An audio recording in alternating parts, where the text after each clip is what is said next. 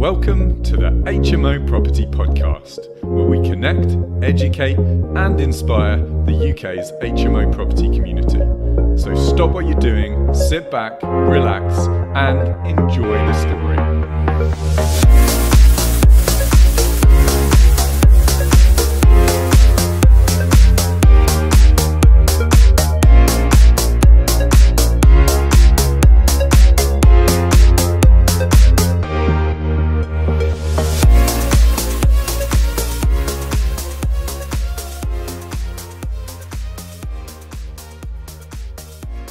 What's up, HMO Nation, and welcome to another episode of the HMO Property Podcast with me, Rupert Wallace, in association with HMOHub.co.uk.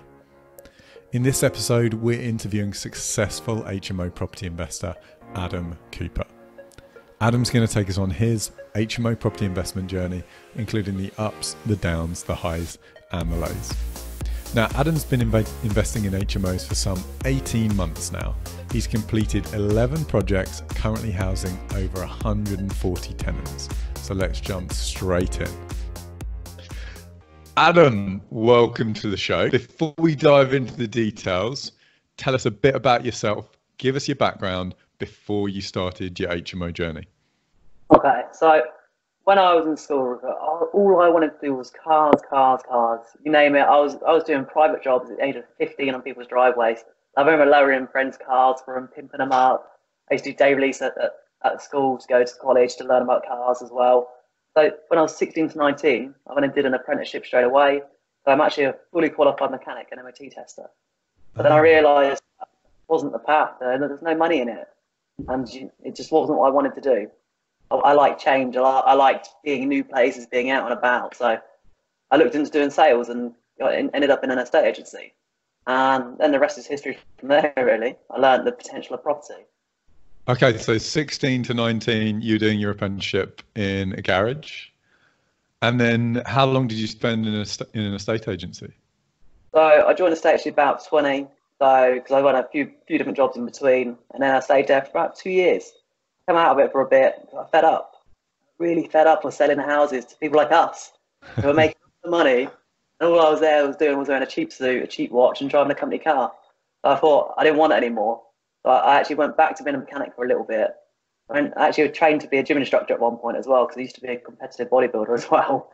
And then I went back into it. I figured, sod this, I'm going to learn it all, start to finish. Joined a really small agency and grew them right from 80 properties managed to 245. Got them selling properties and exchanging them as well. And realised that HMOs was the path I wanted to follow. There's very few people specialising in this. Blimey. So my next question is pretty much redundant of what got you into the world of HMO property investing. I mean, maybe you could answer us specifically why you saw HMOs as the golden ticket whilst you're in your estate agency days. I think what I saw when I was selling more houses to people when they were converting, obviously HMOs were quite a bit of a buzzword back then.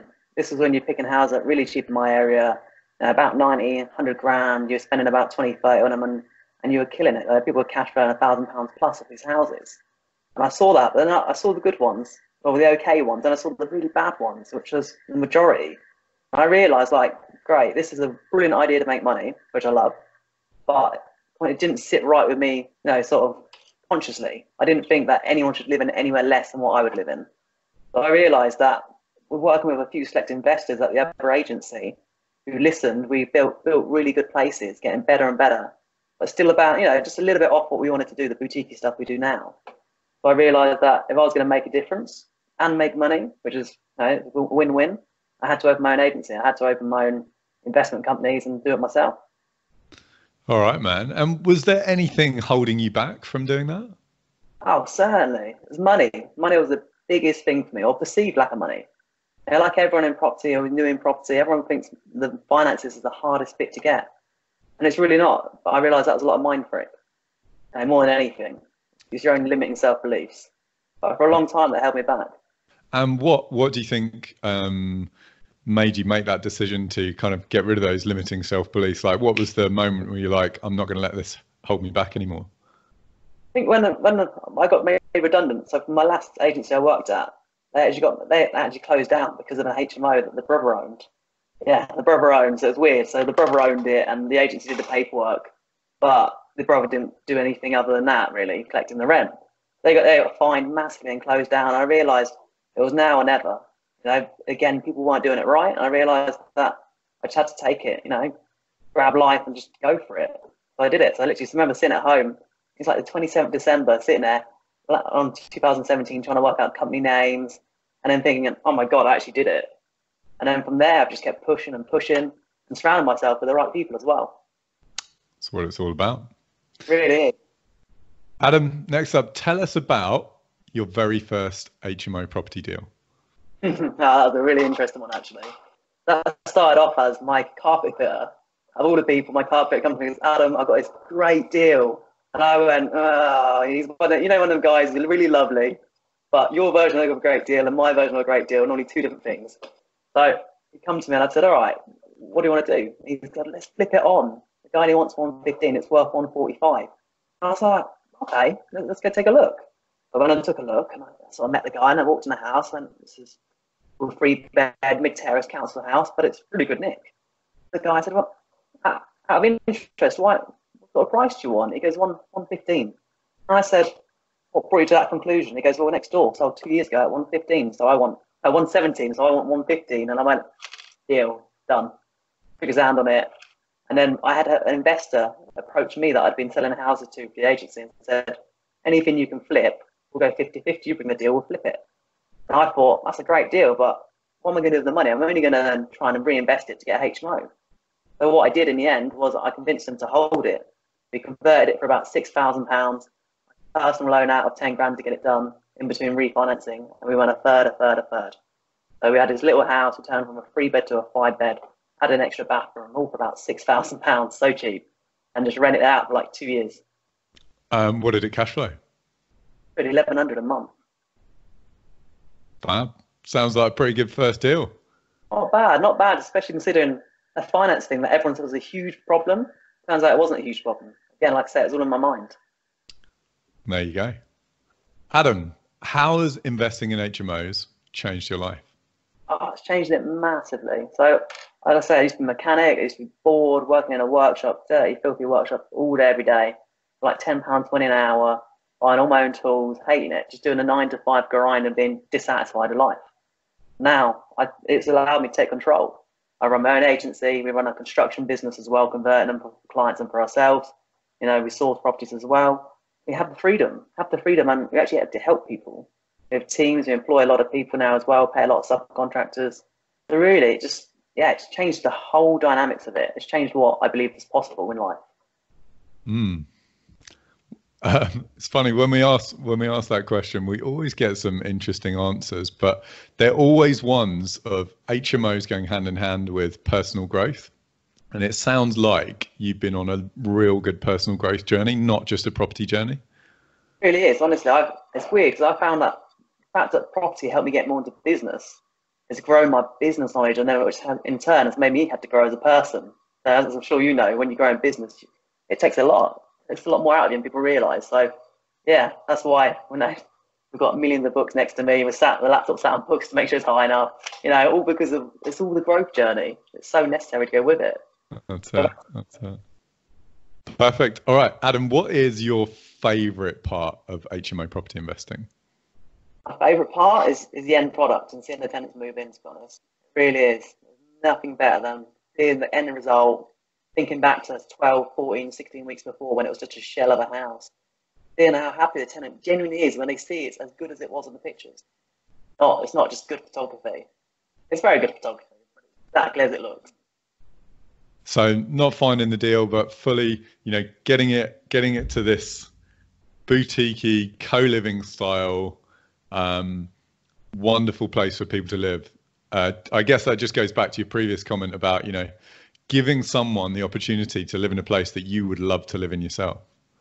So true, honestly. I just love them being actually happy with it and realising there's some good guys out there in property. Not all agents are bad, not all landlords are bad. Holding it down for our own. I like it. Adam, we've talked about the past. Before we move on to the present and your future plans in HMO property, let's take a minute to thank our sponsors. Are you looking for an effortless HMO mortgage experience? If that's a yes, there's only one place to go: www.thehmomortgagebroker.co.uk, the UK's #1 specialist HMO mortgage broker. They're so specialised that they don't do anything else. HMO mortgages, HMO remortgages and HMO bridging. That's it. They have access to every HMO lender out there, and even some exclusive products not available to other brokers. With lightning fast service and A1 communication, they're easily the best HMO broker in town. So to experience HMO lending made easy, go to www.thehmomortgagebroker.co.uk today.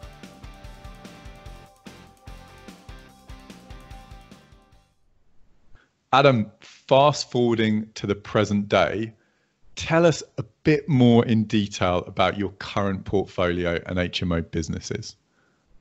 Quite interesting, because I'm a big believer of holding assets, for life. But last year, I actually sold 2 assets. So I had so we had 4 HMOs last year. Split one of them on with a partner. We did a 4-bed sit conversion from a 2-bedroom detached. Made 60 grand profit on that between us. So couldn't say no to that.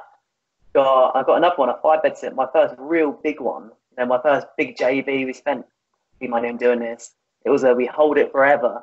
But then the same buyer that bought the other 4-bed sit conversion come at a price which so good, you just couldn't say no. That's just about to exchange and complete probably next week. And I've got another 7-bed sit conversion just sat there waiting to go probably next month. Literally just finalising planning and then built. And I've got a block of 4 flats. We're going to do an assisted sale on at the minute. It's going for illegals, changing to 8 studio flats. Already a guaranteed buy, again the same buyer as all the other 2, again at a crazy price. Good value. It's a big corporate buyer. It's actually a council buyer from not the local, but from a different region, trying to make their own money. We have heard of this a few times now on HMO hubs for the housing associations not being able to find enough stock locally and having to figure things out in 1 or 2 counties along. So be very keen to hear a little bit more about that. I mean, how did you come across those guys out of interest? It's just a really good relationship with local agents, to be honest with you. I think we always stress about relationships and property, and I think we always stress about agents as well, but I think people look at the volume too much. For me, I've got 1 or 2 really, really good agents in Peterborough where I work, who if they bring me a deal, like I got a text this morning on a deal, probably going to buy it because they know exactly what I'm looking for. So they realised that I built good quality products. Their buyer was happy with the product, so they got the commission really easy. It was like a 1 view and 1 deal done, and for really good commission because the HMOs worth so much. So now we just deal with him, just literally the one contact in that same agency. We go to him, I put my plans forward, I go, this is what I'm going to do, and he reverse engineers it and goes, they'll buy it for this price. Based on a yield? Based on a yield, exactly. So then I can be like, yeah, this is a deal or it's not. Finding the buyers, that's where it's at. Adam, next question. Talk to us about your single best HMO investment to date, and it doesn't have to be for the money. I think it can be. It's going to be about the money. It's got to be. It's this assisted sale deal. So I won't go too in depth, but that's like I said, it's 4 flats at the minute. Really run down Victorian property. We're turning it from 4 flats, self-contained flats, to a big 8-bed sit HMO, potentially 10. Literally plans are in drawing as we speak. Now, so we've agreed that sale already as the 8 studios for the same buyer, so they know the product. They've bought 2 of mine so far. They know what they're getting. They know the yields, and I even rent them back off of them afterwards for a fixed price, so I make more money then. But so selling the house will be 100 grand profit, and then in the deal, on an assisted sale deal. An assisted sale. So you don't even own it. Don't even own it, but get this. This is the cream. There's some land at the back. It's had planning lapse on twice for 4 1-bed flats. That's getting gifted to us as part of the assisted sale as well. So then we'll go in for planning on that land as well. Probably build and fit that on. Wow, sounds like there's another 100 grand there at least. Easily. We're looking, there's me and 2 partners in it. We're looking between, if we just get planning on the land and flip it on, between sort of 20k and 60k each profit. Fantastic. No wonder that's your best one. That sounds superb. Also, I really like the deals where a lot of it's the paperwork exercise to extract all the value. So there's a lot of power in that. But interesting that you found a really good buyer that you can flip a project on based on yield and then rent it back from them.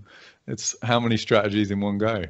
No, and the best thing is they actually want you to rent it back from them as well. So it just goes to show we are solving landlords' problems when you do rent to rent as well, guys.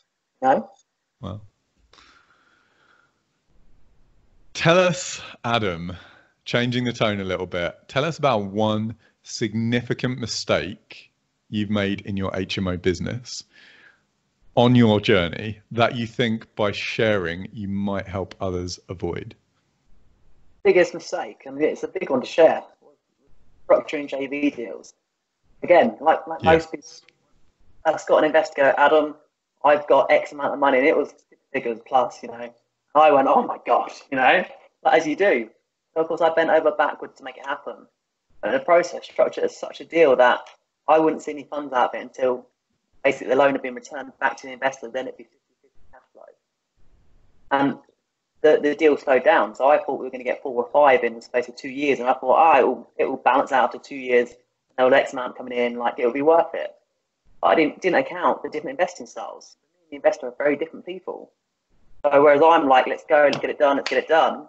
Very left brain of the investor is very analytical, lovely guy, but doesn't want to move as quick as I do.